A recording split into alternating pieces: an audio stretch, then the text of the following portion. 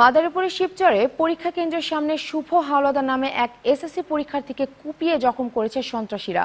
পরে গুরুতর আহত অবস্থায় তাকে শিবচর উপজেলা স্বাস্থ্য কমপ্লেক্সে ভর্তি করা হয়।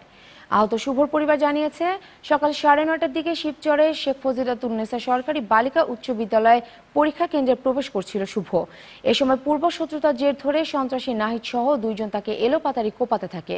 পরে তাকে গুরুতর আহত অবস্থায় উদ্ধার করে উপজেলা স্বাস্থ্য কমপ্লেক্সে নেওয়া হলে সেখান থেকে ফরিদপুর মেডিকেল হাসপাতালে পাঠানো হয়। তার ডান পায়ের রগ কেটে গেছে বলে প্রাথমিকভাবে ধারণা করছে চিকিৎসক। সে দত্তপাড়া টিএন একাডেমির বাণিজ্য বিভাগের ছাত্র। পুলিশ ঘটনাস্থল পরিদর্শন করে বলেন, হামলাকারীদের ধরতে অভিযান চলছে।